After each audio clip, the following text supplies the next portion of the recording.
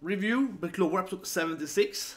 I think it was a pretty, I don't know.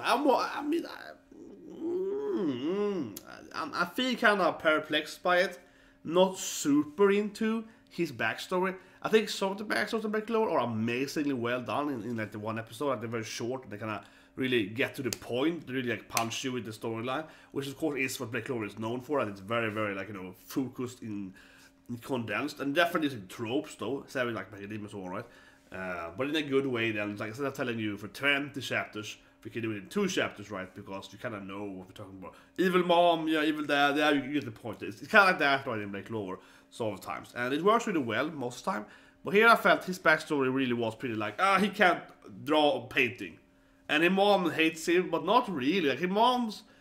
No, his mother didn't hate him as some other mother does in anime.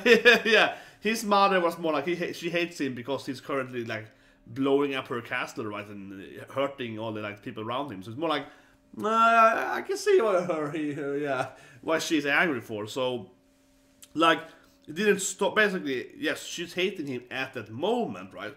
But the backstory didn't tell us anything because I guess she didn't.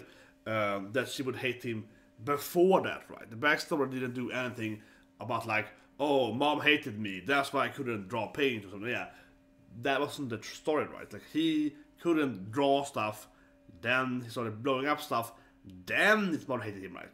So I assume she was a good mother to him until he started being a horrible kid, right? And then she hated him. So you see what I mean, right? That's a massive difference. Yes, she still it's like, I wish she were never born, but still though, right? That's after he has been a really, really bad kid with his powers. So it's like, it's not the typical evil mom that's like, really, really bad to the kid, right?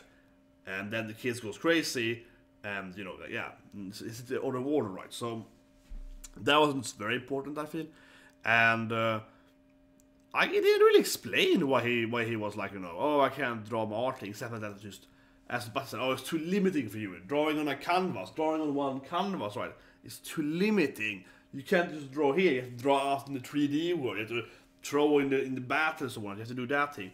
So it's kind of like that, where it's like generally okay. He did art, but even he was a great painter. It was too easy for him to do amazing painting, I guess. So the Buzz was like, well, go out and fight with the painting ability instead. Then you can really paint something. And of course his battle is kind of paints a canvas on the ground, right, when he fights.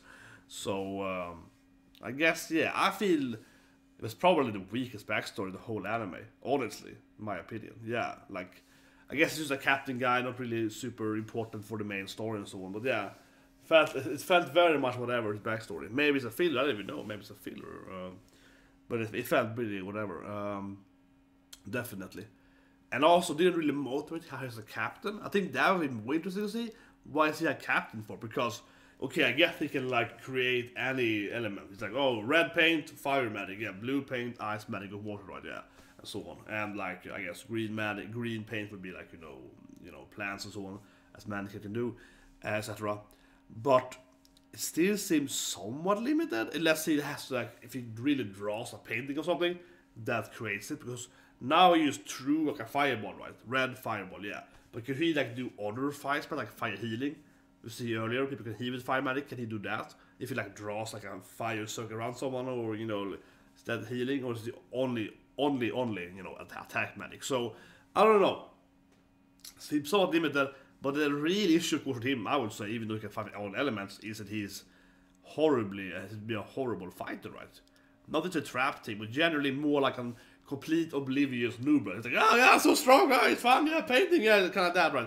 And he has no understanding of what's happening around him, so his squad is the lowest ranked squad, right? He's to be a horrible captain, completely kind of whatever, and his, but I guess his fighting style seems to be, I think it seems to be really weak. Yes, he can do any element, but whatever, right? He's really weak, right? He can't do strategies, he can't like avoid stuff. His physical body looks incredibly weak. It's like one Asta punch, like one Asta cut, and he's gonna lose, right? It feels like anyone could one punch on him, yeah.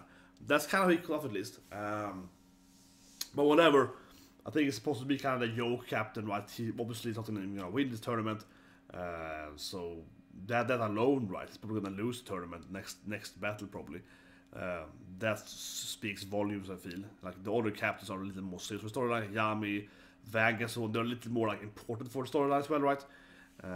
He's kind of like this jokingly young kid as a captain. But still, though, how did he become a captain then? This is because his squad is so bad that they let him be a captain. But Yami's captain, yeah, but Yami's more like negatively bad. Yami's more like the deranged captain, right? With all the, misfits, right? He's more like yeah, exactly.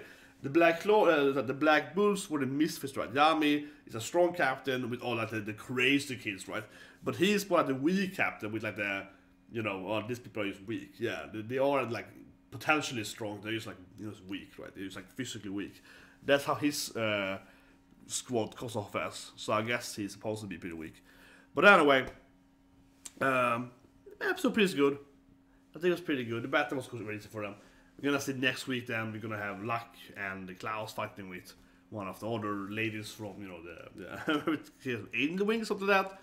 It's pretty copied actually. And then in the last frame there, I'm happy that you saw Noelle crying in the last frame. It's like child Noelle, and I think her brother probably steals her, like takes her teddy bears and that. So I'm like, whoa, it's time. It's finally time. Right after Klaus, probably wins easily, right? Senpai gonna be Senpai, gonna stay the Senpai status.